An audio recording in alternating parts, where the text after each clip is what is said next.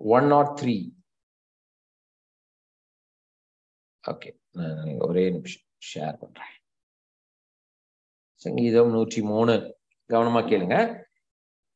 7வது வசனம், தமது வழிகளை மோசேக்கும் தமது கிரியைகளை இஸ்ரவேல் புத்திரருக்கும் தெரிய பண்ணினார். தேவன் தமது வழிகளை மோசேக்கும் தமது கிரியைகளை இஸ்ரவேல் புத்திரருக்கும் தெரிய பண்ணினார். இதுல 2 காரியத்தை ஆண்டவர் இதுல நமக்கு விளக்க விரும்புறார். 2 காரியம். ஒண்ணு வழிகள், இன்னொன்னு கிரியைகள். சொல்லுங்க, வழிகள், ways. அடுத்தது his acts, his ways and his acts. வழிகள், இன்னொன்னு என்னது? கிரியைகள். மோசேக்கு ஆண்டவர் எதை காட்டினாராம்? சொல்லுங்க, மோசேக்கு எதை காட்டினாராம்? தன்னுடைய வழியை காட்டினாராம். இஸ்ரவேல் ஜனங்களுக்கு எதை காட்டினார்? தன்னுடைய கிரியைகளை காட்டினாராம். கவனமா கேளுங்க. கிரியைகளை காட்டினார் என்பது தன்னுடைய வல்லமையை காட்டினார். மோசேக்கு தன்னை காட்டினார். உங்களுக்கு இப்ப நான் எத்தனை பேர் புரியுது நான் சொல்றது?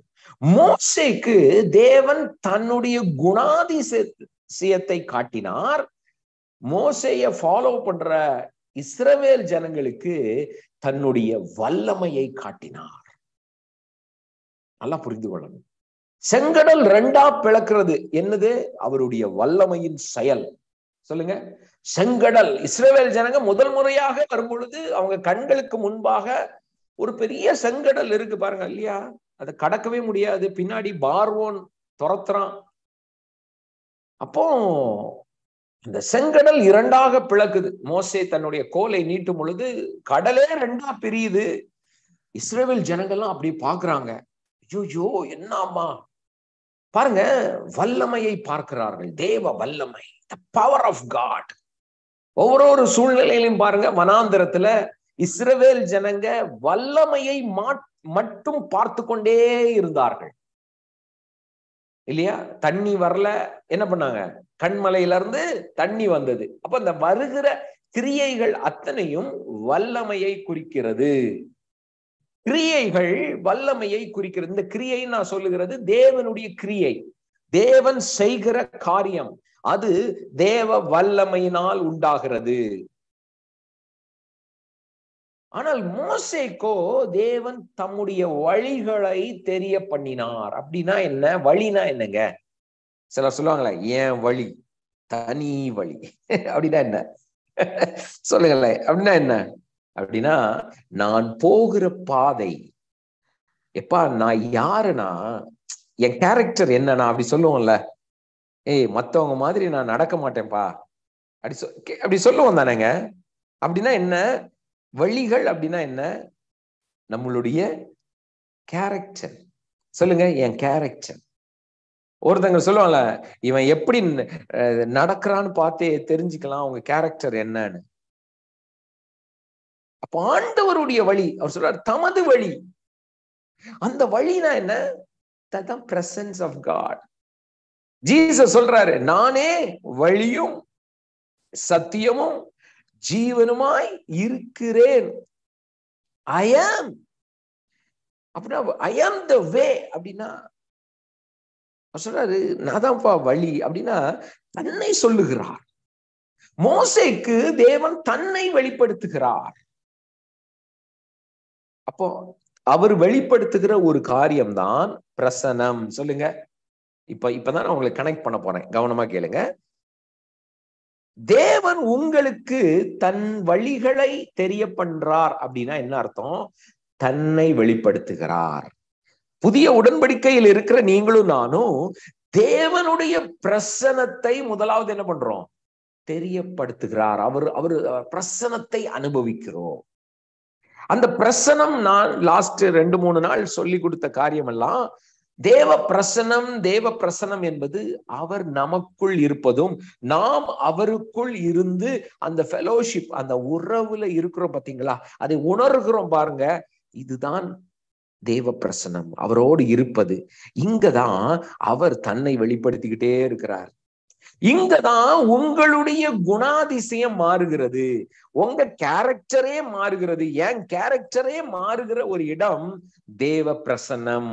சொல்லுங்க, தேவ பிரசனத்தில் என்னுடைய குணம் மாறுகிறது. சொல்லுங்களேன், எல்லாரும் சொல்லுங்க, அறிக்கை பண்ணுங்க. தேவ பிரசனத்தில் என் குணம் மாறுகிறது. நல்லா புரிந்து கொள்ளலாம். இந்த பிரசனம் என்னை மாற்றும்.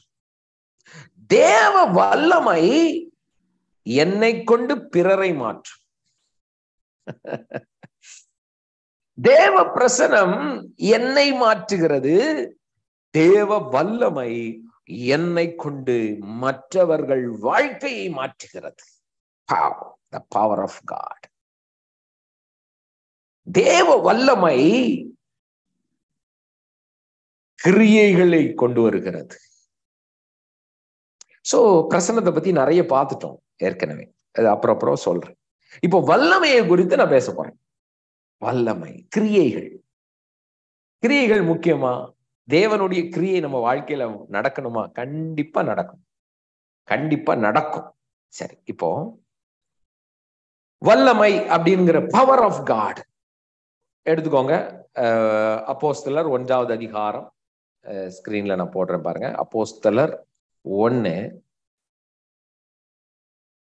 1வது அதிகாரத்துல ஜீசஸ் சொல்றாரு, அப்பா நீங்க காத்திருங்க, சில நாளுக்குள்ளே பரிசுத்த ஆவியினாலே ஞானஸ்தானம் பெறுவீர்கள் சொல்றாரா?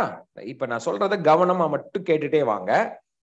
பரிசுத்த ஆவியினாலே ஞானஸ்தானம் பெறுவீர்கள்.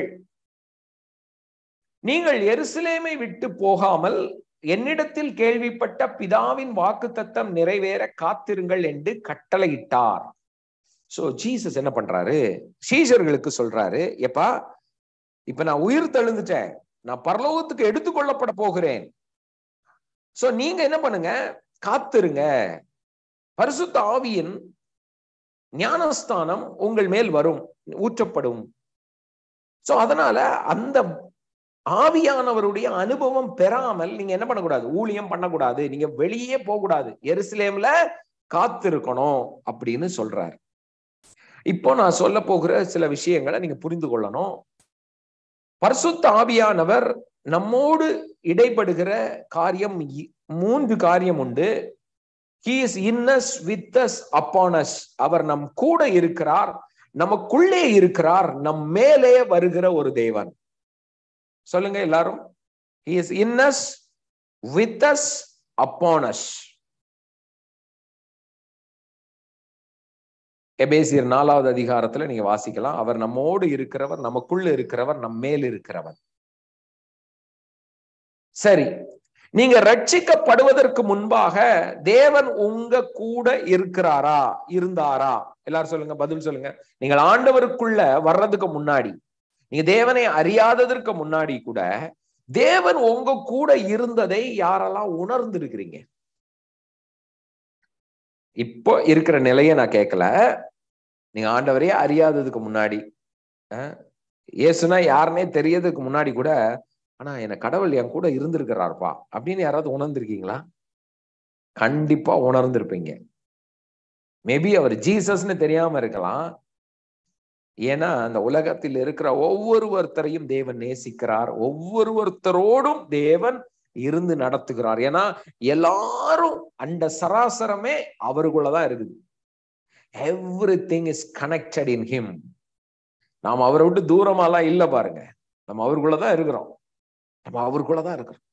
அப்போ இயேசுவை நீங்க மனதார அந்த என்கவுண்டர், அவருக்குள்ள அந்த ரட்சிப்பின் அனுபவம் வர்றதுக்கு முன்னாடி கூட தேவன் பரிசுத்த ஆவியாக உங்க கூட தாங்க இருக்கிறாரு. அதனாலதான் உங்க வீட்டில் ரட்சிக்கப்படாதவர்கள், இயேசுவை அறியாதவர்களோ உங்க குடும்பத்துல இருப்பார்களானால் நீங்க என்ன நம்பலாம்? அவங்க கூடயும் தேவன் இருக்கிறார் என்பதை நம்புங்க, பிலீவ் பண்ணுங்க. யாரெல்லாம் ஆமேன் போடுறீங்க? ஆமா, ஒருவேளை உங்களை மாதிரி உங்கள் கணவர் ஆவியானவரோடு இல்லாம இருக்கலாம், ரட்சிப்பின் அனுபவம் இல்லாமல் இருக்கலாம், ஆனா தேவன் அவங்க கூட இருக்கிறார். யோசேப்போடு தேவன் இருந்தார், கூட இருக்கிற ஒரு அனுபவம் உண்டு. ஆமாங்க, கூட இருக்கிறார். சோ ஆண்டவர் கூட இருக்கிற ஒரு அனுபவம். ரட்சிக்கப்படும் பொழுது தேவன் உள்ளே வருகிற ஒரு அனுபவம். The Holy Spirit in you, உங்களுக்குள்ளே ஆவியானவர் வருகிறார். இத பாத்தீங்கன்னா நீங்க யோவான் 20வது அதிகாரம் 21 இதுல பாத்தீங்கன்னா, அவர் உயிர் தெழுந்ததுக்கு அப்புறம் சீஷர்களை பார்க்க போகிறாரு. அங்க அவரு நின்னு சொல்லுவாரு, பரிசுத்த ஆவியை பெற்றுக்கொள்ளுங்கள் அப்படின்னு சொல்லுவார். அது அப்போஸ்தலர் 2வது அதிகாரத்தின் சம்பவம் கிடையாது. அப்ப சீஷர்கள் இயேசுவை முதலா உயிர் தெழுந்ததுக்கு அப்புறம் அந்த வீட்டுல பயந்து உட்கார்ந்து இருப்பாங்க. அது எங்க இருக்கு, எடுத்துருவோமா? சொல்லுங்க, எங்க இருக்கு? யோவான் 20 நினைக்கிறேன், 20-21 நினைக்கிறேன். கரெக்டா? செக் பண்ணுங்க பார்க்கலாம். நான் பாக்குறேன். John chapter 20, right? 20 20 தானே இருக்கு. 20ஆ 21? ஆமா, 20வது அதிகாரத்துல 21வது வசனம், 20-21. ஓகே, பாருங்க. 21வது வசனம், யோவான் 20வது அதிகாரம் 21. இந்த வசனங்கள் எல்லாம் நோட் பண்ணிக்கோங்க. ரொம்ப முக்கியமான டாபிக்காக நான் பேசுறேன், கவனமா கேளுங்க. இயேசு மறுபடியும் அவர்களை நோக்கி, உங்களுக்கு சமாதானம் உண்டாவதாக, பிதா என்னை அனுப்பினது போல நானும் உங்களை அனுப்புகிறேன் என்று சொல்லி அவர்கள் மேல் ஊதி, நல்லா பாருங்க வசனத்தை, அவர்கள் மேல் ஊதி பரிசுத்த ஆவியை பெற்றுக் கொள்ளுங்கள். என்ன சொன்னாரு? அப்படி ஊதி receive the Holy Spirit அப்படிங்கிறார். இப்போ உங்களுக்கு தோணணும், இது இயேசு பூமியிலேயே இருக்கும் பொழுது உயிர் தெழுந்ததுக்கு அப்புறம் சீஷர்களை அவர் மீட் பண்றாரு. அவங்க பயந்து போய் ஒளிந்து இருக்கிறாங்க. அந்த ரூம்குள்ள அவர் வராரு, வந்து இத பேசுறாரு, இத சொல்றாரு, அவர்கள்ட்ட சொல்றாரு, பெற்றுக்கொள் அப்படிங்கிறார். இது என்ன அனுபவம் என்றால், சீஷர்கள் பயந்து உட்கார்ந்துட்டு இருக்காங்க பாருங்க. இப்பதான் ரட்சிப்பின் அனுபவத்தை சீஷர்களுக்கு தேவன் கொடுக்கிறார், இயேசு கொடுக்கிறார். அப்ப இயேசு பூமியில அவர் இருக்கும் பொழுது கூட இருந்த சீஷர்கள் யாரும் ரட்சிக்கப்படல. அது புரிந்து கொள்ளுங்கள். இயேசு பூமியிலே மனித குமாரனாகவும் தேவ குமாரனாகவும் ஊழியம் செய்து கொண்டிருக்கும் பொழுது தன்னுடைய 12 சீஷர்களும் ரட்சிக்கப்படாதவர்கள், தேவனுடைய ஆவியை பெற்றுக் கொள்ளாதவர்கள். அதை நீங்க புரிந்து கொள்ளணும்.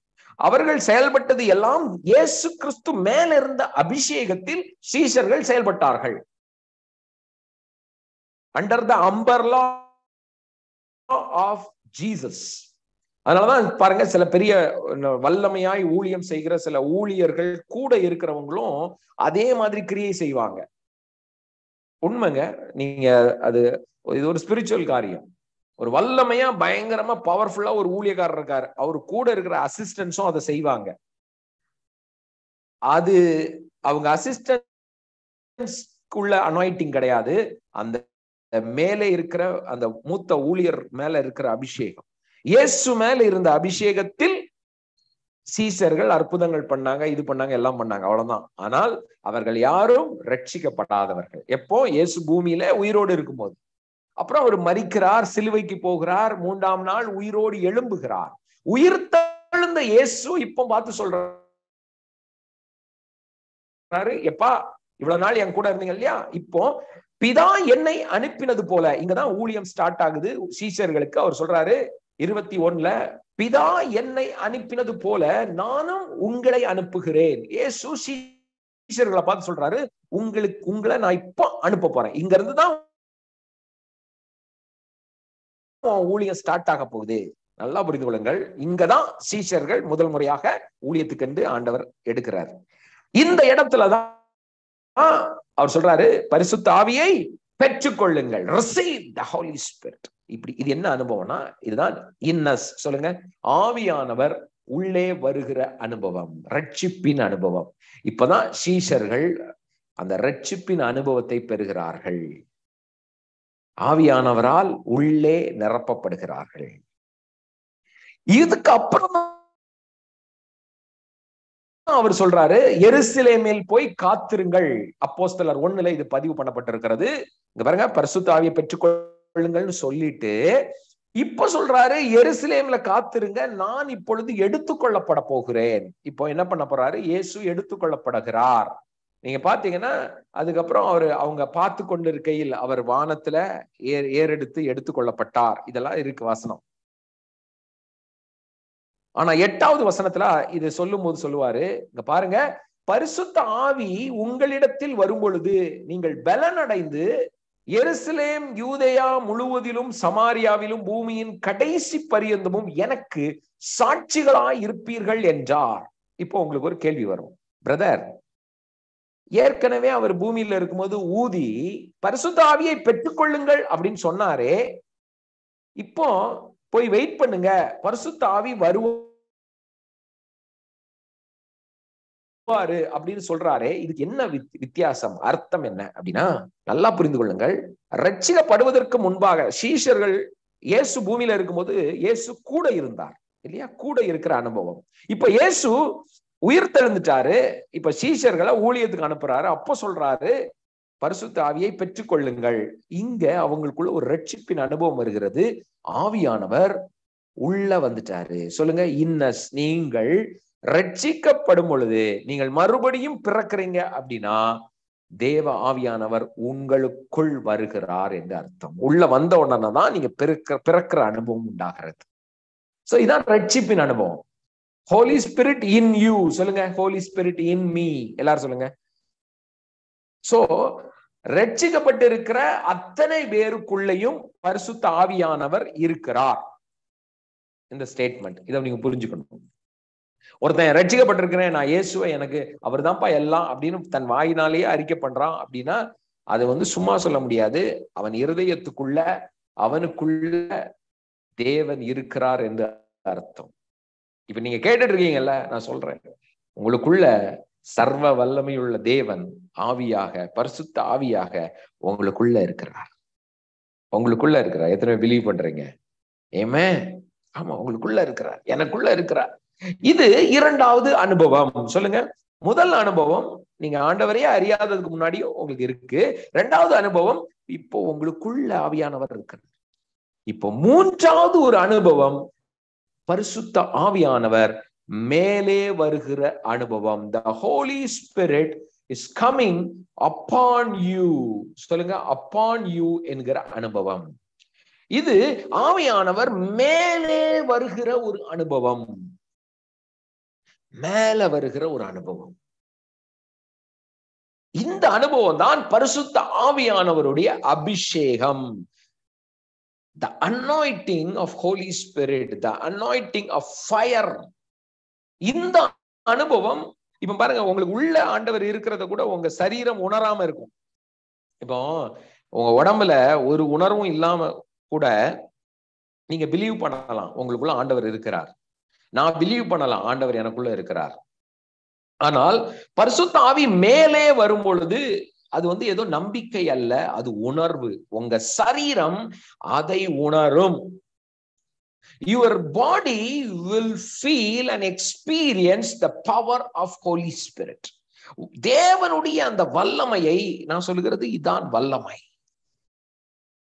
Holy Spirit in you இருக்குல்ல, அது presence of God. நீங்கள் ரட்சிக்கப்படும் பொழுது பரிசுத்த ஆவியானவர் உள்ள வருகிறார் இல்லையா, அது பிரசனம். அதுதான் தேவ பிரசனம். நீங்க பிரசனத்துல இருக்கிற அனுபவங்கள். வர்ஷிப் பண்றீங்க, அப்படியே ஆவியானவரை உணர்றீங்க, அப்படியே அழுறீங்க, ஜெபிக்கிறீங்க, இதெல்லாம் பாருங்க பிரசனத்துல செய்யறது. ஆனால் வல்லமை என்பது வித்தியாசம். இது ஒரு அனுபவம். இதுக்கு ஆண்டவர் சொல்லுகிற ஒரே கண்டிஷன், காத்திருக்கணும். சொல்லுங்க, தேவனுடைய அக்கினி அபிஷேகத்தை பெற்றுக்கொள்ள வேண்டும் என்றால், நான் சொல்றது நியூ கவனன்ட் அனாயிண்டிங்.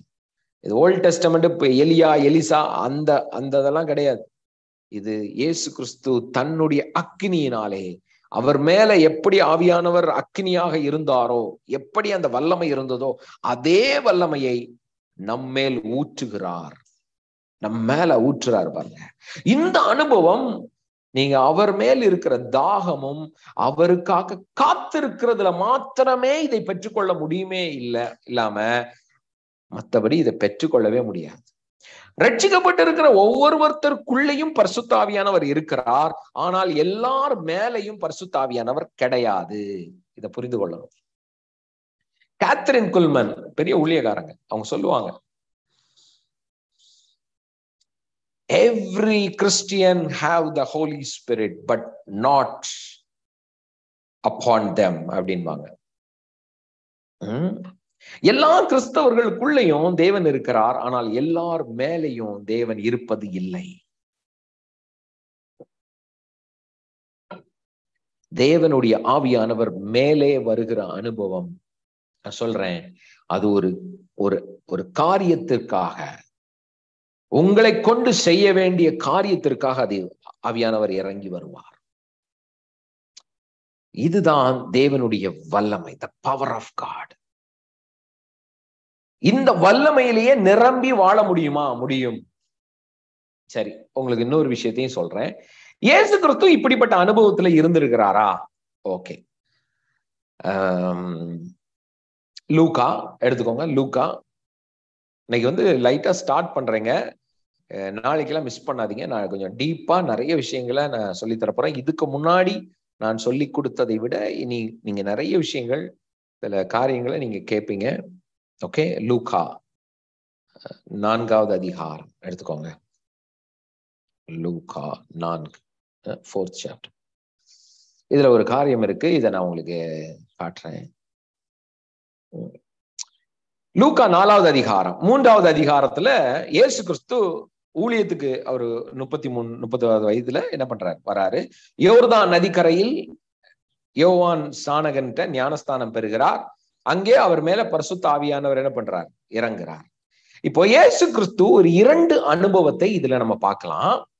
முதலாவது வசனத்துல ஒரு லைன், நான் இது ஃபுல்லா நம்ம தியானிக்க போறது இல்லை, இது வேற ஒரு, இது தனி சப்ஜெக்ட். அந்த 40 நாள் பிசாசினால் சோதிக்கப்படுற இதெல்லாம் இது இன்னொரு நாள் நம்ம பார்க்கலாம்.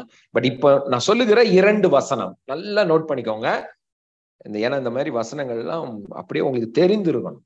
லூக்கா 4வது அதிகாரம் 1வது வசனம். இயேசு பரிசுத்த ஆவியினாலே நிறைந்தவராய், சொல்லுங்க, பரிசுத்த ஆவியினாலே நிறைந்தவராய், full of Holy Ghost. இங்கிலீஷ்ல இருக்கும், Jesus being full of Holy Ghost. பரிசுத்த ஆவியினாலே நிறைந்தவராய், இது ஒரு அனுபவம். சொல்லுங்க, இது ஒரு அனுபவம். இந்த ஆவியிலே அப்படி நிரம்பி இருக்கிறது பிரசன்னத்தின் ஒரு வெளிப்பாடு. தேவ பிரசன்னத்துல நீங்க அப்படியே திளைத்து இருக்கும் போது, ஆண்டவருடைய பிரசன்னத்துக்குள்ள அப்படியே நீங்க ஆண்டவரோடு அப்படியே இருக்கும்போது, உங்களை தேவ ஆவியானவர் உங்களுக்குள்ள அப்படி ஒரு நிரப்புவார் பாருங்க. இத நீங்க அனாயிண்டிங்ல, நீங்க ஆண்டவருடைய பிரசன்ஸ்ல, இன்டிமசில நீங்க பாத்தீங்கன்னா நீங்க இதை உணர முடியும். உங்களை மீறியே நீங்க ஆண்டவருடைய பிரசன்னத்துல அப்படியே இருக்க நீங்க வர்ஷிப் பண்ணுவீங்க. அப்படியே பாருங்க, அப்படியே ஆண்டவர் உங்களை அப்படியே நிரப்பி வைப்பார்.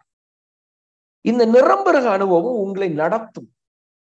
ஏன்னா இதுல போட்டிருக்கு, Jesus being full of Holy Ghost returned from Jordan and was led by the Spirit. அப்படின்னா என்ன?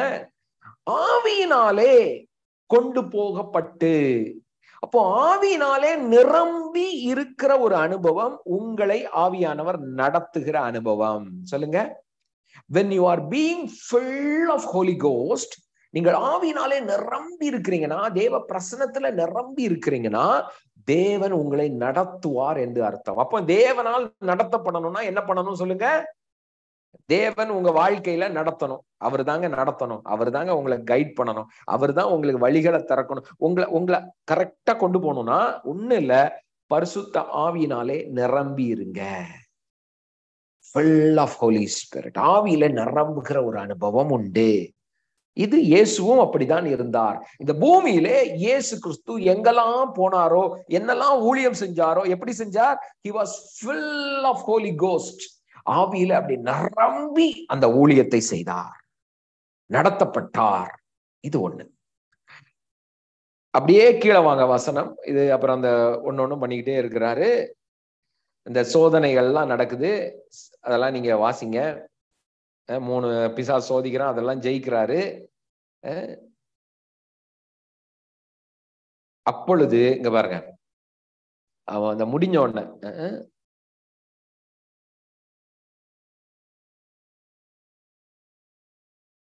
14வது வசனம் 13 பாத்தீங்கன்னா, பிசாசானவன் சோதனை எல்லாம் முடிந்த பின்பு, பிசாசு இயேசுவை என்ன பண்ற சோதிக்கிறான்.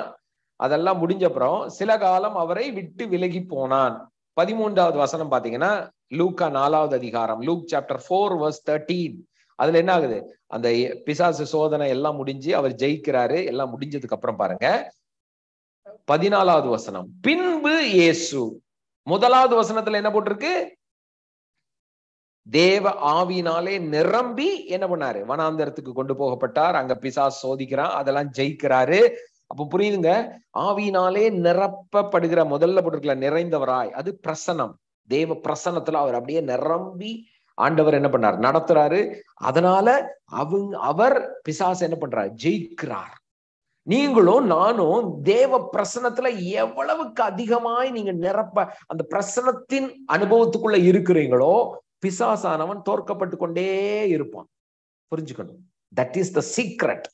when you are full of holy ghost, இயேசுவையே ஜெயிக்க முடியலன்னா உங்களையும் ஜெயிக்க முடியாது.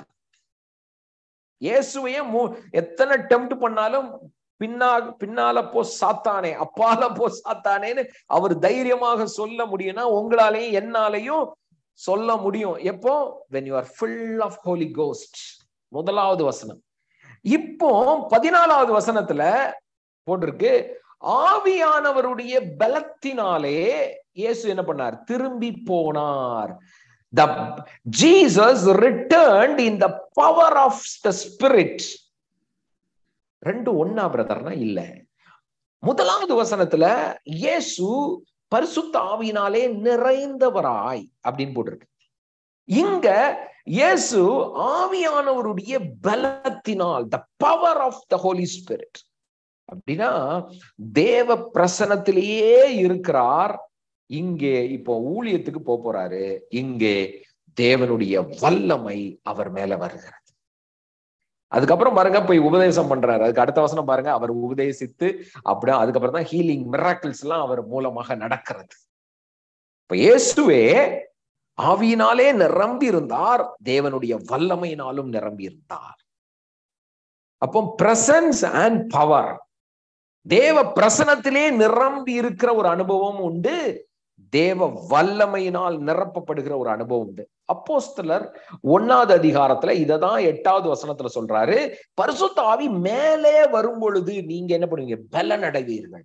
இது நான் சொல்றேன், இந்த அனுபவம் ஒரு நாள் அனுபவம் கிடையாது.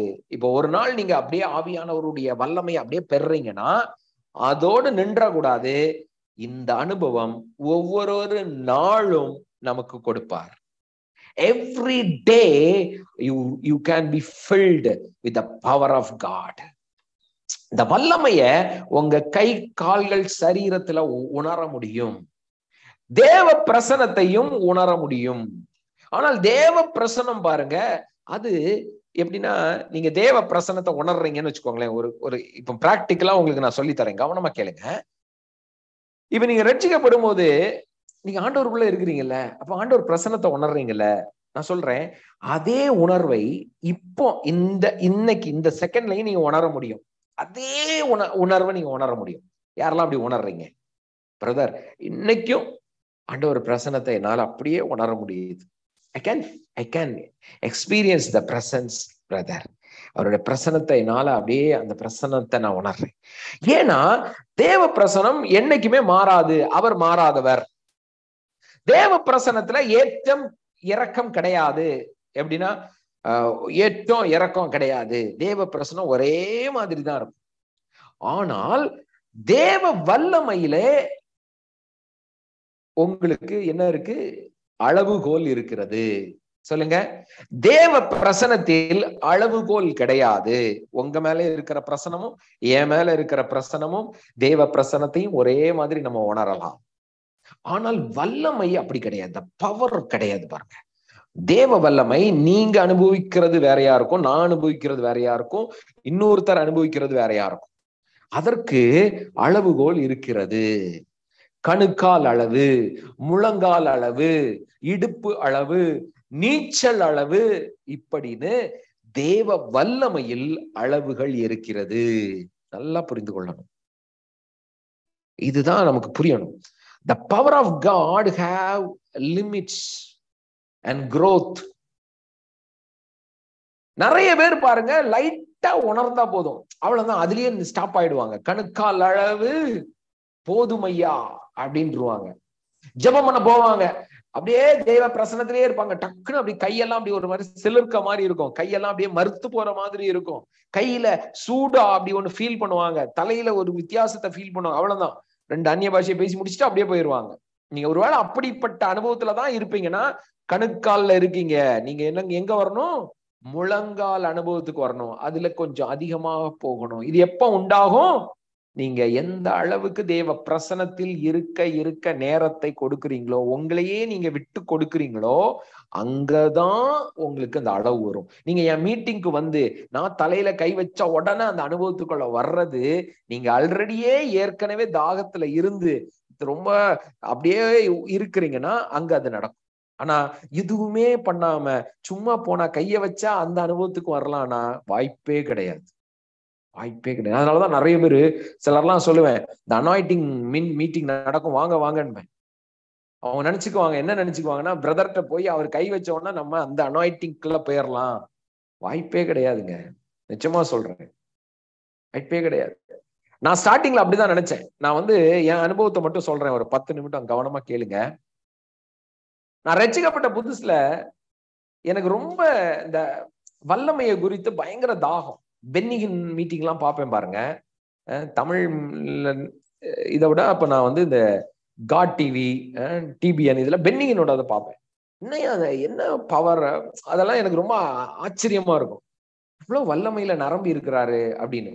சோ நான் என்ன நினைச்சுக்கிட்டேன், இந்த மாதிரி அனாயிட்டிங்ல இருக்கிற ஊழியக்காரங்க கிட்ட போய் ஜெபம் பண்ணா, அவங்க நம்ம தலையில கை வச்சா அதே வல்லமையை நானும் பெற்றுக்கொள்ளலாம் அப்படின்னு நினைச்சு என்ன பண்ணேன், நான் வந்து தேட ஆரம்பிச்சேன். அப்படி பார்க்கும்போது இங்க சென்னையில ஜான் ஜோசப்னு ஒரு ஊழியக்காரர், அவருடைய மீட்டிங்கை ஒரு நாள் பார்த்தேன் பாருங்க, நேர்ல போய் பார்த்தேன். வேற மாதிரி, என்னடா நம்ம ஊர்லயும் ஒரு பென்னியின் மாதிரி ஒருத்தர் இருக்கிறாரே, என்ன வல்லமை. ஆமா, ஏன்னா நான் அது நேர்லயே பார்த்திருக்கேன் பாருங்க. அவரோட கூட்டத்துல இன்னும் ஞாபகம் இருக்கு, பச்சைப்பாஸ் காலேஜ் அந்த கிரவுண்டுல அந்த ஒரு மீட்டிங் நடக்கு. ஜான் ஜோசப், நான் சொல்றது அவரு இப்ப நிறைய ஜான் ஜோசப்னு பேர்ல நிறைய பேர் இருக்கலாம், நான் அவங்கள சொல்லல. இது நான் சொல்லுகிற ஊழியக்காரர் இப்ப மரித்து இறந்துட்டார். 2007 அவர் இறந்துட்டாரு. இப்ப அவர் உயிரோட இல்ல. அந்த டைம்ல 2005, 2006 இந்த டைம்ல நீங்க இருந்தவங்க அங்க அப்போ பிரேயர் மீட்டிங் அட்டன் பண்ணவங்களுக்கு அவரை தெரியும். ஓகே, இப்ப இருக்கிற பிள்ளைங்களுக்கு, இப்ப இருக்கிற ஊழியக்காரங்களுக்கே அவரை தெரியுமான்னு தெரியல. சோ ஜான் ஜோசப் மாதிரி, நிஜமா சொல்றேன், John Joseph, Arulraj uncle, DGS uncle மாதிரி எல்லாம், நிஜமா சொல்றேன், இன்னைக்கு ஒரு ஊழியனை தமிழ்நாட்டுல பார்க்கவே முடியலங்க. நிஜமா சொல்றேன், என்னையும் சேர்த்தான் சொல்றேன். எனக்கெல்லாம் அவங்கள மாதிரி இருக்கணும்னு ஆசை, நிஜமா. they are fantastic. அவங்க லா பிரீச்சர்ஸ் தான், அவங்க நியாய பிரமாணங்கள் எல்லாம் ரொம்ப ஸ்ட்ரிக்டான ஊழியக்காரங்க தான். ஆனா சொல்றேன், அவர்களை போல அவங்க லைஃப் எல்லாம் நிஜமா ஐ ஹானர் அருள்ராஜ் அங்கிள், ஐ ஹானர் ஜான் ஜோசப் அங்கிள், ஐ ஹானர் டிஜிஎஸ் தினகரன் அங்கிள். நிஜமா சொல்றேன், ஃபேண்டாஸ்டிக். நிஜமா நல்லா மிஸ் பண்றேன் அந்த மாதிரி ஊழியர்களை. இப்பெல்லாம் ஒருத்தரை பார்க்க முடியல. சும்மா ஓகே, அதை விடுங்க, நம்மளை பார்ப்போம், நம்ம வருவோம். அப்ப ஜான் ஜோசப் அங்கிள் ஸ்டேஜ்ல நிப்பாங்க பாருங்க, நின்னு அப்படியே பிரசங்கம் பண்ணிக்கிட்டே இருப்பாங்க. நான் ஃபர்ஸ்ட் டைம் அந்த மீட்டிங் போயிருக்கேன், ரொம்ப டிஸ்டன்ஸ்ல இருக்கிறேன். என் பக்கத்துல ஒருத்தர், பக்கத்துல நிறைய பேர் இருக்கிறாங்க. அவர் அந்த ஸ்டேஜ்ல இருந்து ஃபயர் ஆஃப் காட் அப்படிங்கிறாரு, தேவ வல்லமை அப்படிங்கிறாரு. நான் நம்பவே முடியலங்க. என் பக்கத்துல இருந்த ஒருத்தர் சும்மா கிரிக்கெட் பால் அடிச்சா என்ன ஃபோர்ஸ்ல அந்த பந்து பறக்குமோ அதே பவர்ல அந்த சேர்ல இருந்து தூக்கி எறியப்பட்டார். நிச்சயமா எனக்கு அதிர்ச்சி ஆயிடுச்சு. எப்படி அவர் பக்கத்துல வந்து தலையில வச்சு கையை வச்சு தள்ளி விடல. நிறைய பேர் சொல்லுவாங்களா, இவங்க எல்லாம் தள்ளி விடுறாங்க, கீழே தள்ளி விடுறாங்க. அவரு ஸ்டேஜ்ல நிக்கிறாரு. என் பக்கத்துல, நான் ரொம்ப தூரத்துல இருக்கிறேன், என் பக்கத்துல இருந்த ஒரு மனிதர் தூக்கி எறியப்படுகிறாரா. அப்படி தேவ வல்லமை வெளிப்பட்டதை நான் பார்த்தேன். அப்புறம் அந்த மீட்டிங் முடியும் போது பாருங்க, நான் ஸ்டேஜுக்கு போகிறேன். எட்டிப்பா. எனக்கு அதான் முதல் அனுபவம். என்னடா என்ன நம்ம டிவிலேயே பென்னிகன் எல்லாம் பார்த்துட்டு நிஜத்துல இப்படி ஒரு மனிதர் நம்ம தமிழ்நாட்டிலேயும் ஒரு ஊழியக்காரர் இவ்வளவு வல்லமையில வெளிப்படுகிறாரான்னு இப்படி பார்த்துட்டே இருக்கிறேன். பார்க்கும்போது ஸ்டேஜ்ல அவர் பக்கத்துல போக முடியவில்லை. அப்படிப்பட்ட பக்கத்துல போறவெல்லாம் சுருண்டு கீழே விழுறான். தொட கூட இல்ல. அவர் பக்கத்திலே போக முடியல. அப்படி வல்லமை நீங்க அப்படியே உணர முடியும் பாருங்க. அப்ப you can feel the power of God.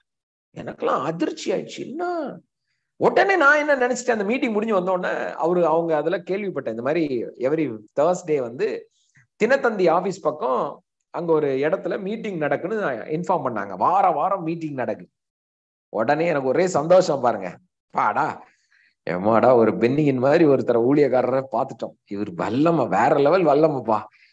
உடனே முடிவு பண்ண, இந்த செவ்வாய்க்கிழமை போறோம், மனுஷனை போய் ஜெபம் பண்றோம், அடுத்த நாள் நம்மளும் அதே வல்லமையில என்ன பண்ணிடலாம், நம்மளும் ஊழியம் பண்ணணும், நம்மளும் அந்த வல்லமையில முடிவு பண்ணு. செவ்வாய்க்கிழமை போனேன். கூட்டம் என்ன கூட்டம்ப்பா. அந்த பின்னாடிதான் அவங்க நின்றுட்டு இருந்தேன். அப்படியே ஃபுல்லா அந்த ஹால் ஃபுல்லா நிரம்பி இருக்கிறாங்க. சரி, அப்புறம் பிரசங்கம் பாட்டு எல்லாம் முடிஞ்சுது பாருங்க. முடிஞ்சிட்டு கடைசியில அவர்கிட்ட ஜெபம் பண்றதுக்கு நிப்பாங்க. நான் யோசிச்சேன், சரி லாஸ்ட் ப்ரேயருக்கு என்ன ஒரு 10 பேர் 20 பேர் அவர்கிட்ட போய் ப்ரே பண்ணுவாங்க, நம்மளும் போய் ஜெபம் பண்ணிடலாம் அப்படின்னு நினைச்சிட்டு இருந்தேன். அப்ப கடைசி முடியுது. அவங்க சொல்றாங்க, இப்ப யாரெல்லாம் பிரதர்கிட்ட ஜெபம் பண்ணணுமோ அவங்க நீங்க கொஞ்சம் வரிசையா நில்லுங்க அப்படின்னு. நானும் அப்படி பார்த்தா வந்த கூட்டம் அத்தனை பேர் நிற்கிறாங்க. அந்த ஹால்ல யாரெல்லாம் இருந்தாங்களோ அத்தனை பேரும் அசையாம அவர்கிட்ட ஜெபம் பண்றதுக்காக வெளியே போக மாட்டேங்கிறாங்க. ஐயோ என்னப்பா பண்றது, நம்ம வேற பின்னாடி உட்கார்ந்துட்டு இருக்கேன். சரி வேற வழியில வெயிட் பண்ணிடுவோன்ட்டு அப்படியே நிக்கிறேன் பாருங்க. வரிசையா அப்படியே ரோவா நிக்க விட்டு, அவரு பாவம் மனுஷன், அவர் நல்லா வெயிட்டா இருப்பாரு. அவரு அப்படியே வந்து ஜெபம் பண்ணிட்டு ஒவ்வொருத்தங்களாம் ஜெபம் பண்றாரு. ஒருத்தங்க கீழே விழுறாங்க, ஆவியானவரை நிரப்பப்படுறாங்க. நான் நினைச்சேன், இப்பா இன்னைக்கு அவர் வர்றாரு, அவர் மேல இருக்க வல்லமை என் மேல கைய வச்ச உடனே அப்படியே என் மேல இறங்க போகுது அப்படின்ட்டு ஒரே சந்தோஷம் எனக்கு. அப்படியே முடியுது. டைம் ஆயிட்டு இருக்கு. 9:30 10:30 ஒரு 11 அந்த ரொம்ப டைம் ஆயிட்டு இருக்கு. அப்புறம் வந்தாரு, என் பக்கத்துல ஒருத்தன் பக்கத்துல வரும்போதே அவன் பொத்துன்னு கீழே விழுறான், அனாயிட்டிங்ல ரிசீவ் பண்றான். என் மேல வந்து அப்படியே கைய வச்சா பாருங்க, வா அப்படின்னு. ஒண்ணுமே நடக்கல. நீங்க நினைக்கலாம் பொத்துன்னு அவர் பாட்டு கையை வச்சுட்டு அடுத்தடுத்து போயிட்டாரு. நான் யோசிக்கிறேன், என்னடா இவரு தலையில கை வச்சாரு, என் பக்கத்துல உள்ளவெல்லாம் விழுறான், அந்த பக்கம் உள்ளவெல்லாம் ஆவியில நிரம்புறான், என்னெல்லாமோ பவர் அப்படி இறங்குது, என் மேல ஒண்ணுமே இறங்கலையே, என் மேல இப்படி கை வச்சுட்டு போயிட்டாரு. என்னது வீட்டுக்கு வந்துட்டு யோசிக்கிறேன், என்ன ப்ராப்ளம். சரி அடுத்த செவ்வாய்க்கிழமை மிஸ் பண்ணிடக்கூடாதுன்னு சொல்லிட்டு சரி வேலைக்கிழமை சொல்லி அடுத்த வேலைன்னு இதே நடக்குது. இதே இது அவர் வராரு, கை வைக்கிறாரு, போறாரு. எல்லாரும் அனாயிட்டிங்க ரிசீவ் பண்றாங்க, நான் ரிசீவ் பண்ணல. எனக்கு முடியல. என்ன ஆண்டவரே. அப்போ எனக்கு ஒரு அக்கா ஒருத்தங்க தெரியும், அவங்கதான் என்ன ஆண்டவருக்குள்ள நடத்தினாங்க. அப்போ அவங்ககிட்ட கேட்டேன், என்ன அக்கா இது, இந்த மாதிரி எல்லாரும் ரிசீவ் பண்றாங்க, ஆனா எனக்கு அவங்க அதே ஊழியர் தான் என் மேல கை வைக்கும் போது எனக்கு அதை உணர முடியலையே, ஏன் அப்படின்னு. அப்போ அந்த அக்கா ஒரு விஷயத்த சொன்னாங்க. அந்த அக்கா என்ன கேட்டாங்க, விறகு தெரியுமா அப்படின்னு கேட்டாங்க. ஆமா. யாருக்கெல்லாம் விறகு தெரியும்? விறகு அடுப்பு யாருக்கெல்லாம் தெரியும்? விறகு அடுப்பு. இந்த விறகு வச்சு அடுப்பு பத்த வைப்பாங்க, பாத்திருக்கீங்களா? இப்பெல்லாம் சில வீடுகள்ல கூட இப்போ பண்ணுவாங்க விறகு அடுப்பு. 2-3 கட்டை வெட்டி போட்டிருப்பாங்க. இந்த விறகை என்ன பண்ணுவாங்கன்னா மரத்துல இருந்து வெட்டிட்டு வருவாங்க பாருங்க. வெட்டிட்டு வந்து உடனே நீங்க அடுப்புல வச்சீங்கன்னா எரியாது. யாருக்கெல்லாம் தெரியும்? தெரியாத விறகு அடுப்புனா பிள்ளைகளுக்கு எல்லாம் சொல்லிக் கொடுக்கணும். விறகு உட். சோ அந்த மரத்தை துண்டு துண்டா வெட்டி பச்சையா இருக்கும் பாருங்க. இந்த பச்சை மரத்தை நீங்க விறகு அடுப்புல வச்சீங்கன்னா எரியாது. கரெக்டா? அதுக்கு என்ன பண்ணுவாங்க தெரியுமா? அந்த விறகை காய போடுவாங்க. யாருக்கெல்லாம் தெரியும்? நீங்க ஊர்கள்ல எல்லாம் பாத்தீங்கன்னா இந்த இந்த கம்பு எல்லாம் இருக்கும், இந்த முள் கம்பு, இதெல்லாம் என்ன பண்ணுவாங்க, கட் பண்ணி வீட்டு வாசல்ல காய போட்டிருப்பாங்க. யாரெல்லாம் அதை பார்த்திருக்கிறீங்க? நான் பார்த்திருக்கேன் பிரதர், சின்ன வயசுல. இல்ல நான் எங்க ஊர்ல எல்லாம் அப்படிதான் விறகெல்லாம் வெட்டி நாங்க காய போடுவோம். இந்த தென்னை மரம் துண்டு அதில் நிறைய காய போடுவாங்க, பாத்திருக்கீங்களா? யாரெல்லாம் பாத்திருக்கீங்க? ஏன்னா அது நீங்க பச்சையா கொண்டு நெருப்புல வச்சீங்கன்னா எவ்வளவுதான் நெருப்பு இருந்தாலும் அந்த விறகுல அது பச்சாது. அது என்ன ஆகாது, அது பச்சாது, அது என்னது பிடிக்காது. நெருப்புல நீங்க ஐயோ இவ்வளவு நெருப்புல வச்சாலும் அந்த பச்சை மரம் அந்த நெருப்பை பற்றாது, அது எரியாது. சோ என்ன பண்ணுவாங்கன்னா இந்த விறகை வெயில்ல காய போடுவாங்க. அப்ப அந்த அக்கா சொன்னாங்க, இது நான் சொன்ன கதை இல்ல, இந்த அக்கா சொன்ன கதை எனக்கு பல வருஷங்களுக்கு முன்னாடி 2003-4 அந்த டைம்ல. இப்ப அவங்க சொல்றாங்க, தம்பி அந்த விறக எவ்வளவுக்கு எவ்வளவு வெயில்ல காய போடுறோமோ அது காஞ்சி காஞ்சி காஞ்சி காஞ்சி காஞ்சி காஞ்சி காஞ்சி காஞ்சி ஒரு ஸ்டேஜ்ல இருக்கும். இப்ப நீ கொண்டு நெருப்பு பக்கத்துல கொண்டு போனா அது புஷ்ன்னு எரியும் அப்படின்னு சொன்னாங்க. யாரெல்லாம் இதை பிலீவ் பண்றீங்க? ஆமென். அப்போ அவங்க சொன்னாங்க சீக்ரெட், அதே அபிஷேகத்தை நீ பெற்றுக்கொள்ளுவ. முதலாவது உனக்குள்ள இருக்க விறகு பச்சையா இருக்கு, நீ காயணும் அப்படின்னாங்க. எனக்கு புரியல. சொன்னாங்க தாகம் உனக்கு பெருகணும், நீ இது பண்ணிக்காத, உன் மேல ஆவியானவர் அவங்க கை வச்சோன்னு உன் மேல இறங்கலன்னு ஃபீல் பண்ணாத. ஆனா ஒரு நாள் யாரும் பெற்றுக்கொள்ளாத அளவுக்கு உன்னை ஆவியானவர் நிரப்புவாரு. அது வரைக்கும் விட்டுறாத. நீ காஞ்சி விறகு போல தாகத்துல அப்படியே வறண்ட நிலம் எப்படி தண்ணிய விட்டோம்னா உறிஞ்சிக்குமோ அந்த மாதிரி நீ ஆண்டவர் மேல தாகமாயிரு. நிறைய பேரு தனக்கு கிடைக்கல ஒன்னு விட்டுட்டு போயிருவாங்க. தம்பி நான் பாத்துருக்கேன், அவங்க சொன்னாங்க நிறைய பேரை நான் பார்த்திருக்கிறேன், வல்லமை அபிஷேகத்துக்காக கொஞ்ச நாள் ட்ரை பண்ணுவாங்க, ஒண்ணுமே அனுபவமே ஒண்ணுமே வரலையே ஒண்ணுமே நடக்கலையே அப்படின்ட்டு போயிடுவாங்க. அங்கதான் அவங்க இழந்துடுறாங்க. நீ விட்டுறாத, தாகமாயிரு, ஒரு நாள் தேவன் உன்னை நிரப்புவார். இது அவங்க சொல்லும் போது 2003-4 இதுல நீ நம்ப மாட்டீங்க, நான் அன்னைக்கு போய் அழ ஆரம்பிச்சேன் ஆண்டவர்கிட்ட. என்ன மீறி கண்ணீர் வந்துகிட்டே இருந்து ஆண்டவர்கிட்ட சொன்னேன், ஒருவேளை நான் பச்சையா இருக்கம் போல இருக்க ஆண்டவரே, என்ன ஆண்டவரே அந்த வல்லமை என் மேல இறங்கணும்பா, எனக்கு அந்த வல்லமையை அனுபவிக்கணும். I want to enjoy your power. சிலர் அனுபவிக்கிற அந்த அனுபவம் எனக்கும் வேணும், எனக்கு உதவி செய்யுங்க. பாருங்க ஆண்டவர் அதே தான் எனக்குள்ள. நான் ஒன்னே ஒண்ணு அப்ப ஜெபம், அவங்க அந்த அக்கா சொன்னாங்க, நீ டெய்லி எப்படி ஜெபம் பண்ணுனா, ஆண்டவரே எனக்கு வல்லமை வேணும்னு ஜெபம் பண்ணாத, அந்த வல்லமைக்கான தாகத்தை தாங்க ஆண்டவரே. Give me the thirst to receive your anointing, the fire anointing. See, ஆவியானவர் எனக்குள்ள இருக்காரு. ஆனால் தேவ வல்லமை, ஆவியானவரை வல்லமையினால் நிரப்பப்படுகிற அனுபவம். நான் அன்னையில இருந்து ஜெபம் பண்ணேன், ஆண்டவரே எனக்கு தாகத்தை கொடுங்க ஆண்டவரே. அதுதான் என் பிரேயரா இருக்கும். பாருங்க நாட்கள் போச்சு, நான் அந்த மீட்டிங் போகாம இல்ல, எவ்ரி வீக் போக ஆரம்பிச்சேன். தேவ வல்லமையில யாரெல்லாம்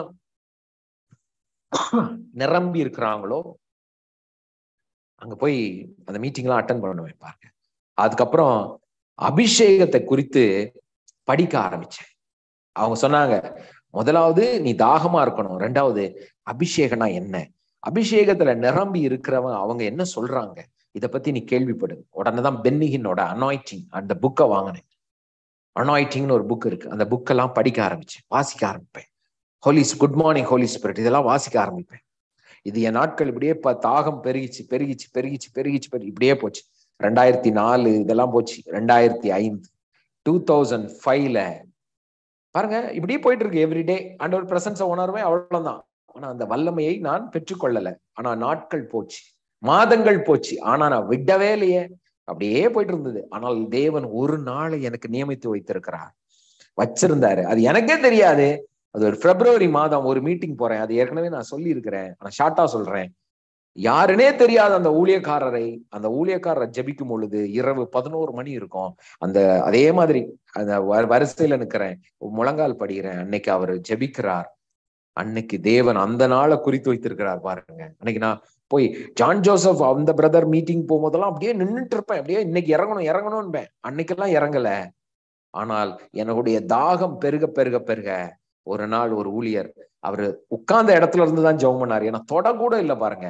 ஆனால் ஆவியானவர் அப்படியே அக்னியினால, எலக்ட்ரிசிட்டி பவர். நீங்க கரண்ட தொட்டா ஷாக் எப்படி உண்மையா அடிக்குமோ, நீங்க கரண்ட தொட்டு பார்த்துருக்கீங்களா? யாராச்சும் ஷாக் அடிச்சு பார்த்திருக்கீங்களா? அது எப்படி இருக்குமோ அதை விட பல மடங்கு அதிகமாய் தேவனுடைய வல்லமை என் மேல இறங்கிச்சு. துடிச்சிட்டேன். அரை மணி நேரம் ஆவியின வல்லமையில எப்படின்னா அப்படியே அமைதியா படுத்தலாம் இருக்கல, என் சரீரத்தால் தாங்க முடியவில்லை. அக்கினி அப்படியே அந்த எலக்ட்ரிக் கரண்ட் போல அப்படியே ஆவியானவர் இறங்கினார். அன்னையில இருந்து இன்னைக்கு வரைக்கும் அந்த அனுபவத்தில் நான் இருக்கிறேன். அன்னையில இருந்து ஆவியானவர் நிரப்பினார். அப்பதான் நினைச்சேன், இப்படி ஒரு அனுபவம் இருக்கான்கிறதே அன்னைக்குதான் எனக்கு தெரிஞ்சுது. நான் யோசிச்சேன். அப்பதான் எல்லாரையும் பார்க்கும்போது யோசிப்பேன், எப்பா இப்படி ஒண்ணு இருக்குப்பா, இதுக்கு வராம நீங்க இருக்கிறீங்களேன்னு யோசிப்பேன் எல்லாரையும். அன்னைக்கு இறங்கின ஆவியானவர் அப்பதான் புரிஞ்ச வல்லமை எவ்வளவு பவர்ஃபுல். அந்த அனுபவம் கிடைத்ததுக்கு அப்புறம் பாருங்க, ஒரு அடுத்த வாரமே ஒரு 10 நாளுக்குள்ள என்னுடைய ஐநாவரத்துல எங்க பெரியம்மா வீட்டுல நான் இருந்தேன். அப்ப எங்க பக்கத்துல எங்க அத்தை வீடு, அத்தைனா எங்க ரிலேட்டிவ், அவங்க வீட்டுல ஒரு கூட்டம் நடக்கும். எங்க அத்தை வீட்டுல கூட்டம் நடக்கும். எவ்ரி வீக் மீட்டிங் நடக்கும். ஸோ அங்க நான் என் சகோதரி, என் பெரியம்மா எல்லாருமே நாங்க அந்த மீட்டிங் போயிருந்தோம். அப்ப ஆஸ் யூஷுவல் நாங்க வாரம் போறதுதான். ஆனா அன்னைக்கு போயிருக்கும் போது நான் 3வது ரோல நின்றுட்டு இருந்தேன். அப்ப இந்த அனுபவம் எனக்கு அப்பதான் கிடைச்சிருக்கு. அந்த பரிசுத்த ஆவியின் அக்கினியினால நிரப்பப்படுறேன். இந்த அனுபவம் வந்ததுக்கு அப்புறம் பாருங்க, நான் எழுந்து எப்பெல்லாம் ஜெபிக்க ஆரம்பிக்கிறேனோ, நான் அப்படியே ஜெபிக்க ஆரம்பிக்கும் போது அதே ஆவியானவர் என் மேல இறங்க ஆரம்பிப்பார். அதே அக்னியா இறங்க ஆரம்பிப்பார். அந்த கூட்டத்துல எனக்கு அப்பதான் தெரியுது, நான் நின்றுட்டு இருந்தேன். அப்ப எங்க அத்தை முன்னாடி வர்ஷிப் பண்ணிட்டு இருந்தாங்க. பண்ணிட்டே இருக்கும்போது அவங்க திடீர்னு சொன்னாங்க, ஜானி நீ கொஞ்ச நேரம் பிரேயர்ல லீட் பண்ணி எல்லாரையும் அப்படின்னாங்க. நான் அது வரைக்கும் அந்த கூட்டத்துல எதுவும் சும்மா சின்ன ஜெபம் பண்ணுவேன், அவ்வளவுதானே ஒழிய நம்ம, ஏன்னா அப்பதான் ஸ்டேஜ் நியூவா வந்த ஸ்டேஜ். ஒரு 3 வருஷம் தான் ஆயிருக்கும் நான் ரட்சிக்கப்பட்டேன். அவங்க சொன்னாங்க, நீ லீட் பண்ணுப்பா அப்படின்னாங்க. நான் 3வது ரோல, என் முன்னாடி 2 ரோல உட்கார்ந்து இருக்காங்க பிள்ளைங்க எல்லாம், பின்னாடி 3 ரோ உட்கார்ந்து இருக்காங்க. வீட்டுக்குள்ள சேர் போட்டிருக்காங்க. இன்னைக்கு அந்த கூட்டத்துல இருந்த அத்தனை பேருக்கும் தெரியும், இப்ப நான் சொல்றது எத்தனை பேருக்கும் தெரியும். நான் ஜெபிக்க ஆரம்பிச்சேன், ஆண்டவர் அப்படியே துதிக்க ஆரம்பிச்சேன். ஆவியில நரம்பனை அதே அக்னி அபிஷேகம் என் மேல இறங்கிச்சு. வல்லமை அப்படி இறங்குது, நம்ப மாட்டீங்க. என் முன்னாடி இருந்த 2 ரோல யாருமே அப்படி தூக்கி எறியப்பட்டாங்க. பின்னாடி உள்ளவங்க every one are under the சேர், எல்லாம் சேர்ல கீழே புட்டிட்டு அப்படியே துடிக்கிறாங்க. ஒவ்வொருத்தங்க மேலேயும் ஆவியானவர் இறங்கு. எங்க பின்னாடி நின்ன எங்க சித்தி அவங்க சொன்னாங்க, அப்புறம் லேட்டா சொன்னாங்க எனக்கு. அவங்க பார்த்துட்டு, என்னடா இது ஜானியா இது அப்படின்னு அவங்க யோசிக்கிறாங்களாம். ஏன்னா நான் நெபிக்கிறேன், என் பக்கத்துல வர முடியல. இந்த பக்கம் 3 பேர், இங்க எல்லாம் அப்படி கீழே அப்படி தூக்கி எறியப்படுறாங்க. உடனே அவங்க நினைக்கிறாங்களா, நான் இது உண்மைனா நான் பக்கத்துல போவேன், இது நானும் அனுபவிக்கணும்னு சொல்லிட்டு அவங்க அங்க பின்னாடி நின்னவங்க, கிச்சன் பக்கம் நின்னவங்க அப்படியே நேரா நாங்க ப்ரே பண்ணிக்கிட்டே இருக்கிறேன்.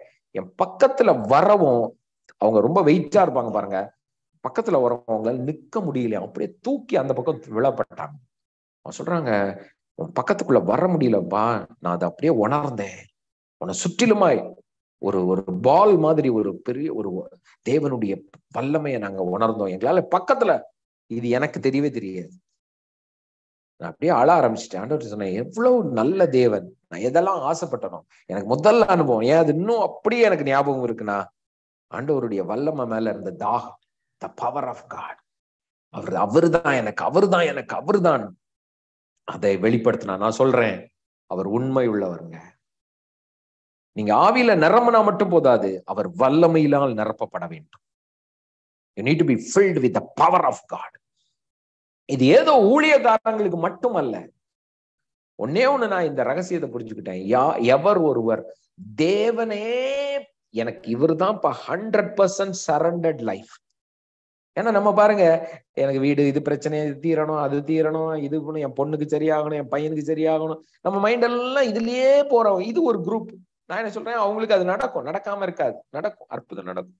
ஆனா அப்பார்ட் ஃப்ரம் தட், அவரையே யார் ஒருவர் பிடிக்கிறாரோ, என் தேவன், எங்க அப்பா, என்னை படைத்தவர், அவரு தான் எனக்கு, அவர் வேணும்னு அந்த முழு விட்டு கொடுத்த. நான் சொல்றேன், நீங்க ஊழியக்காரராக இருக்கணும்னு அவசியம் அல்ல, முழுவதுமாய் அர்ப்பணிக்கப்பட்ட ஒரு வாழ்க்கை மட்டும் இருந்தால், நான் சொல்றேன், தேவ வல்லமை உங்களை நிரப்பியாகும், உங்களை தேடி வருங்க. நீங்க எதிர்பாராத நேரம். சார்லஸ் ஃபின்னி மிகப்பெரிய ஊழியக்காரர், மிக வல்லமையான ஊழியக்காரர். அவர் முதல் அனுபவம் எப்படி பெற்றார்னா, நான் ஒரு புக்ல வாசிச்சேன். அவருக்கும் இதே மாதிரி தாகத்துல இருந்தாராம். ஒரு தடவை சைக்கிள் ஓட்டிக்கிட்டு போயிட்டு இருக்கிறாராம். சைக்கிள் ஒரு ரோட்டுல தூரமா ஒரு கிராமத்துல சார்லஸ் ஃபின்னி, அவர் சைக்கிள் ஓட்டி, வெளிநாட்டு ஊழியக்காரர் பாருங்க, அவர் சைக்கிள் ஓட்டிக்கிட்டே இருந்தார். ஆனா அவருக்குள்ள தாகம், ஆண்டவரே என்ன நிரப்புங்க, ஆண்டவரே என்ன நிரப்புங்கன்னு. அப்ப ஆண்டவர் சொன்னாராம், மகனே சைக்கிளை நிறுத்திட்டு ஓரமா அந்த புதர் பக்கம் போ அப்படின்னாராம். ஒண்ணுமே புரியலையா ஏன் ஆண்டவர். சரின்ட்டு சைக்கிளை அந்த ரோட்டு பக்கம் நிறுத்திக்கிட்டு அங்க ஒரு புதர் செடியெல்லாம் இருக்கும் இல்லையா, அது பக்கம் போய் முழங்கால் போட்டார். அவர் போட்ட அடுத்த வினாடியில ஆவியானவர் அக்கினியாக அவர் மேல் இறங்கினார். அவர் சொல்றாரு, என்னை அந்த நேரத்தில் ஆவியானவர் வல்லமையாக நிரப்பினார். அந்த நிமிடத்துல இருந்து சார்லஸ் ஃபின்னியுடைய ஊழியம் வல்லமையாக இருந்தது. எந்த அளவுக்குன்னா, அவர் யார் பக்கத்துலயாவது போய் உட்கார்ந்தாருன்னா, அவர் போனார்னா அத்தனை பேரும் தேவனுடைய பிரசன்னத்தை உணர ஆரம்பிப்பார்கள். Everyone feel the presence of God because Charles Finney carries that fire anointing. நான் சொல்றேன், உங்களையும் என்னையும் அப்படிதாங்க அழைத்திருக்கிறார். இது புரியணும். நல்லா இந்த அனுபவங்கள்லாம் வந்ததுக்கு அப்புறம் பாருங்க, அதுக்கப்புறம் என்னுடைய ஊழியம், என்னுடைய பார்வை மாறிவிட்டது, என்னுடைய மினிஸ்ட்ரி மாறிடுச்சு. See, you need to understand this. This is the power of God. நான் சொல்றேன், உங்களுக்கு தாகம், இதற்கு தகுதி என்ன தெரியுமா? தாகம். சொல்லுங்க, thirst. சோ இதை குறித்து நாளைக்கு நான் நிறைய விஷயங்களை பேச போறேன். எத்தனை பேருக்கு இன்னைக்கு நான் சொன்ன காரியம் பிரயோஜனமா இருந்தது? நான் சொல்றேன், தேவ வல்லமை ரொம்ப முக்கியம். எப்படி தேவ பிரசனம் உங்களை மாற்றுகிறதோ, தேவ வல்லமை உங்களை கொண்டு மற்றவர்கள் வாழ்க்கையை மாற்றும். இன்னைக்கு நிஜமா சொல்றேன், எத்தனையோ பேர் ஒவ்வொருத்தங்க எனக்கு போன் பண்ணி வாட்ஸ்அப்ல சொல்லுவாங்க, பிரதர் என் லைஃப் மாறிடுச்சு, பிரதர் இந்த இந்த இந்த எனக்கு மாறிடுச்சு, நான் இப்படி இருந்தேன், இன்னைக்கு பாருங்க உங்க மெசேஜை கேட்டு கேட்க கேட்க எனக்கு அவ்வளவு இதா இருக்கு. நிறைய டெஸ்டிமோனி, என் லைஃப் மாறிடுச்சு, நான் இப்போ ஆண்டவருக்குள்ள நல்லா இருக்கேன், சந்தோஷமா இருக்கேன், என் குடும்பத்துல. இதெல்லாம் எப்படி வருதுன்னு நினைக்கிறீங்க? மேஜிக்கா? ஒண்ணு இல்ல. நான் சொல்லட்டுமா? அவருடைய வல்லமை. ஒரு தடவையும் சாட்சிகள் கேட்கும் போதெல்லாம் ஆண்டவருக்கு தேங்க் பண்ணுவேன், எவ்வளவு பெரிய தேவன்ல. அப்ப அந்த வல்லமை, இந்த அக்கினி அபிஷேகத்தில் நீங்கள் நிரப்பப்படும் பொழுது மற்றவர்கள் வாழ்க்கை தானாக மாறும். அதுதான் ஊழியம். The ministry completely depends upon the anointing of God. அதனாலதான் சொல்லுவேன், ஊழியக்காரங்களுக்கு எல்லாம் நான் சொல்ற ஒரே விஷயம் என்ன தெரியுமா? தயவு செய்து இந்த அக்கினி அபிஷேகத்தின் நிறைவு இல்லாமல் ஊழியமே பண்ணாதீங்கன்னு சொல்லுவேன். நிறைய பேர் போய் பாருங்க, அதான் ஃபெயிலியர். அப்படியே சும்மா பிரசங்கம் மாத்தாதுங்க, நிஜமா சொல்றேன். பிரசங்கம் மாத்தவே மாத்தாது யாரையும். எவ்வளவு வேணாலும் பிரசங்கம் பண்ணலாம். இப்ப ஒண்ணு இல்லை, இப்ப எவ்வளவு புக் இருக்கு, நீங்க ஒரு புக்கை படிச்சு கூட பிரசங்கம் பண்ணலாம், அது மேட்டர் கிடையாது. ஆனால் தேவ வல்லமையில் நிரப்பி அதே மேட்டர் நீங்க சொன்னீங்கன்னா மிராக்கிள்ஸ் நடக்கும், வாழ்க்கை மாறும். நிச்சயமா சொல்றேன், லைஃப் will be changed. நீங்க ஆவியில அக்கினியில நிரம்பி உங்க ஆபீஸ்க்கு போய் பாருங்க, நிச்சயமா சொல்றேன், மற்றவங்க லைஃப் மாறும். நான் இதை பார்த்துருக்கிறேன். நான் காலேஜ்ல லெக்சரராட்டு ஒர்க் பண்ணும்போது நான் இதை பார்த்துருக்கிறேன். ஒவ்வொரு நாளும் ஆண்டவர்கிட்ட கேட்பேன், ஆண்டவரே fill me Lord அப்படின்னு. ஆவியானவர் இறங்குவார். இன்னைக்கு வரைக்கும் நான் எப்பெல்லாம் பிரசங்கம் பண்றதுக்கோ வரணும், இப்ப காலையில மார்னிங் பிரேயர் வர்றேன்னா நீங்க நினைக்கலாம் ஏதோ பாட்டு போட்டு விட்டுட்டு இருக்காருன்னு. இல்ல, நான் அந்த நேரத்துல ஆவியில நிரம்பிக்கிட்டு இருப்பேன். தெரியுமா உங்களுக்கு? மார்னிங் 5 o'clock பிரதர் பாட்டு போடுறாரு, நம்ம பிரஷ் பண்ணிட்டு வந்துடுவோம், நீங்க முகம் கழிட்டு வரலான்னு நீங்க நினைப்பீங்க. நான் ஆண்டவருக்குள்ள ஆவியில நிரம்பிக்கிட்டே இருப்பேன், அபிஷேகத்துல நிரம்புவேன். அக்னி, அந்த ஆவியானவர் வல்லமையா என்னை நிரப்புகிறத உணர்வேன். அதுக்கப்புறம் தான் குட் மார்னிங் எல்லாரும் எப்படி இருக்கிறீங்க அப்படிங்கிற வார்த்தையை நான் பேசுவேன். ஆவியானவர் நாள் நிரப்பப்படாமல் ஒரு நாளும் பேசினது கிடையாது, என்னால சொல்ல முடியும். Because I don't want my word to come to you, I want his word to come to you. அவர் வார்த்தை உங்களுக்கு வரணும்னு நான் நினைப்பேன். ஏன்னா அந்த வார்த்தையை யூடியூப்ல எத்தனையோ பேர் திருப்பி திருப்பி கேட்கிறார். ஒருத்தர் சொல்றாரு, அப்படியே கேட்டுக்கிட்டே இருப்பேன் பிரதர், கேட்டுக்கிட்டே இருப்பேன், ஆவியானவர் என்ன அப்படியே என்ன அப்படி நிரப்புறத நான் உணர்றேன் பிரதர்னுமா. ஏன்? because the anointed word will stir you. உங்களை அபிஷேகம் பண்ணப்பட்ட வார்த்தைகள் உங்களை பலப்படுத்தும், உங்களை உயிர்ப்பிக்கும், உங்க வியாதியை சுகமாக்கும், உங்க பிரச்சனையை மாற்றும். நான் சொல்றேன், எவ்வளவு டெஸ்டிமனி இப்ப கேட்டுட்டு இருக்கீங்க. நான் சொல்றேன், உங்க வாழ்க்கையில இது நடக்கும். என்னுடைய ஹார்ட் டிசைர் என்ன தெரியுமா? இந்த அனுபவம் நான் அனுபவிக்கிறத விட நீங்க இன்னும் அதிகமாய் அனுபவிக்க முடியும். இது வெறும் ஸ்டார்டிங் பாயிண்ட் தான். நான் இப்ப சொல்றதெல்லாம் ஆவியானவருடைய அனுபவங்களில் முதற்படி, வெறும் ஃபர்ஸ்ட் ஸ்டெப். இதுல எவ்வளவோ இருக்கு, அதுக்கெல்லாம் போக போறோம், அதுக்குள்ள எல்லாம் போறோம். யாரெல்லாம் போக போறீங்க? வரப்போறீங்க. யாரெல்லாம் வர போறீங்க? நம்ம எல்லாம் சேர்ந்து அதை அனுபவிக்க போறோம். ஓகேயா? Thank you, bless you. Thank you father. உங்களுடைய கரத்தில் இந்த நாளை ஒப்பு கொடுக்கிறோம். இவ்வளவு நேரம்ப்பா இந்த வார்த்தைகளை கேட்டுக்கொண்டிருந்த ஒவ்வொருத்தரையும் நான் ஆசீர்வதிக்கிறேன், பிளஸ் பண்றேன். உங்களுடைய ஆசீர்வாதங்கள் வெளிப்படட்டும். சூழ்நிலைகள் எல்லாம் உமக்குள் சரியாயிடுச்சுன்னு நாங்க நம்புறேன். நான் நம்புறேன். உங்களுடைய வல்லமை மேல ஒவ்வொருத்தருக்கும் தாகம் உண்டாகட்டும். ஏதோ பிரசங்கம் கேட்டோம், ஏதோ ஒரு வாழ்க்கை வாழ்ந்தோம், சும்மா போலாம், பணம் வந்தா போதும், ப்ராஸ்பாரிட்டின்னு வெறும் ப்ராஸ்பாரிட்டிலேயே போயிடாம, வெறும் இதுலன்னு போயிடாம, வசனம் ஃபெய்த் இப்படி இல்லாம, உங்கள் ஆவியின் வல்லமையினால் நிரப்பப்பட்டு உமக்கென்று இந்த உலகத்தை ஆண்டவரே ஷேக் பண்ணுகிற, அசைக்கிற ஒருவனாக நான் இருக்கணும் ஆண்டவரே. அசைக்கிற ஒருவனாக, ஒரு டிஜிஎஸ் அங்கிள் மாதிரி, ஒரு சார்ல்ஸ் ஃபின்னி மாதிரி, ஒரு ஸ்மித் விக்கிள்ஸ்வர்த் மாதிரி, கேத்ரின் குல்மன் மாதிரி, அப்படிப்பட்ட வல்லமை எங்க நாட்களிலும் நாங்கள் எங்க பெயர்களும் சொல்லப்படணும் ஆண்டவரே. அப்படிப்பட்ட ஒரு வாழ்க்கை, அப்படிப்பட்ட ஒரு மினிஸ்ட்ரி நாங்க பண்ணணும். இயேசு கிறிஸ்துவின் நாமத்தில் நாங்கள் ஜெபிக்கிறோம் பிதாவே. எல்லாரும்